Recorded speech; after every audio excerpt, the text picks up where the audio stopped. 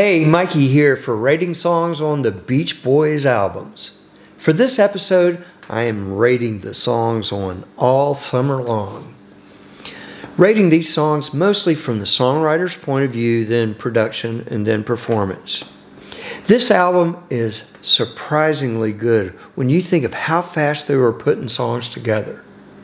It's the first album where the Wrecking Crew starts working on the songs, and that does help. It's always great when a band plays their own instruments, but the Beach Boys were a vocal band, and obviously having the Wrecking Crew would really help expand their horizons. I always start with rating the covers, and in this case, the only cover, a real sleeper, Hushabye. Well, it is a lullaby, isn't it? But they do it well. Nice vocals, and it's a nice remake and not just a clone. The backing tracks have a different feel than the original Mystics version, and it has a great Beach Boys style intro.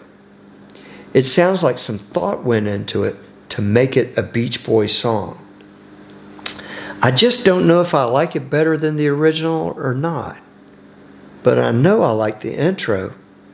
So maybe it is better. Now going on to the Beach Boys originals, our favorite recording sessions.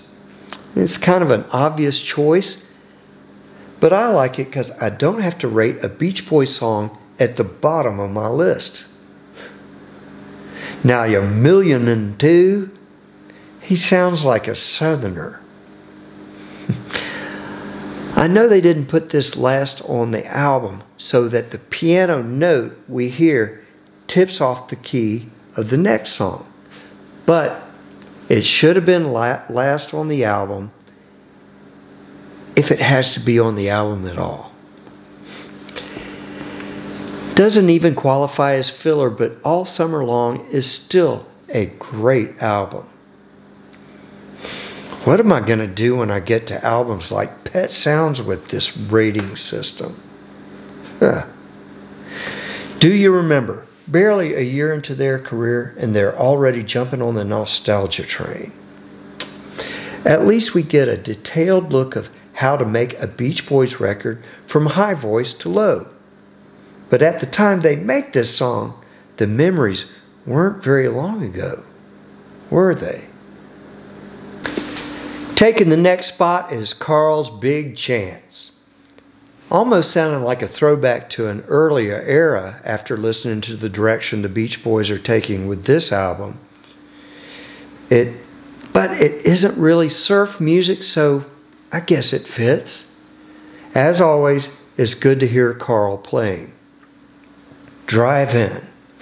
Only you can prevent forest fires. Well, at least he watched the screen for a little while. Man, I'm going broke. How true. Might as well get used to it, Mike. Divorces cost even more. The loose double tracking always distracts me, but it's still a fun song.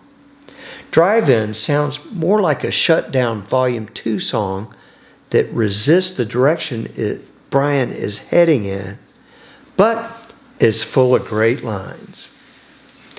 Slapping you in the head next is Don't Back Down.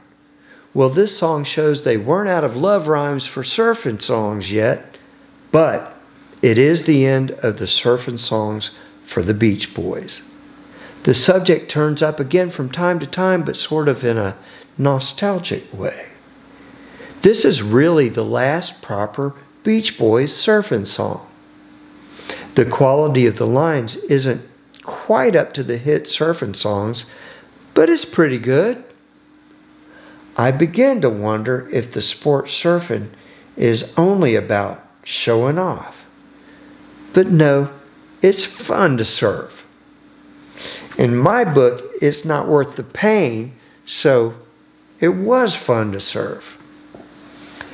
We'll Run Away. The precursor to Wouldn't It Be Nice?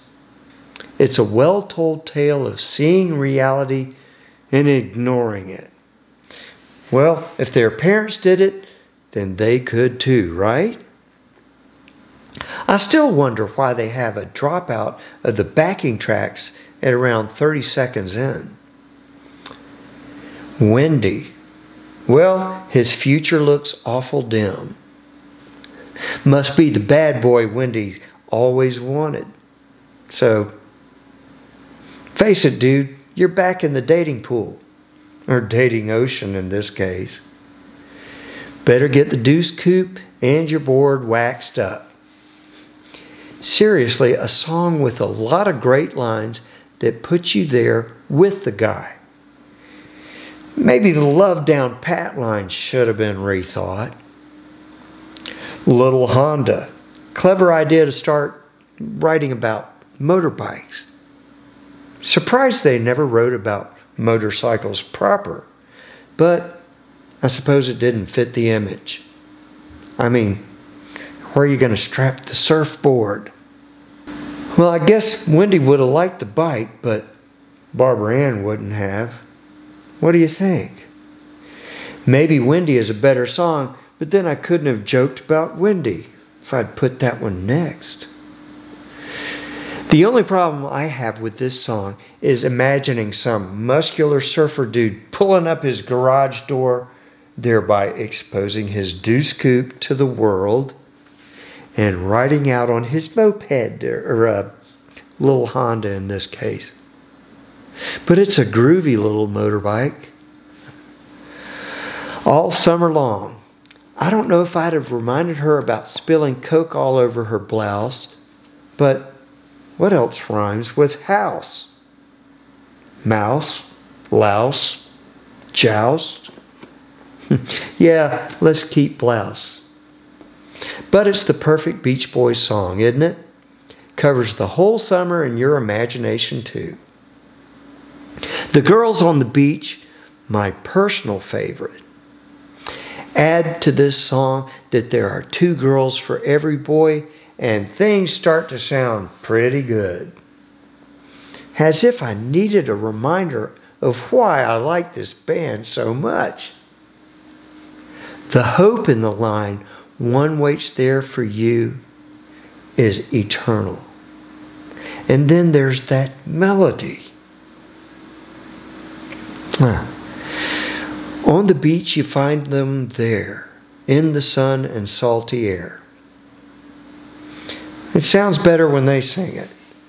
Sometimes a song idea is all that is needed, and this is one of those songs, but the lines serve the melody and say all that is needed to be said. For the number 1, I Get Around. One of those songs you hear the opening line and it's over. The song wins. With lines like, "The bad guys know us and they leave us alone," you get a song that's hard to beat.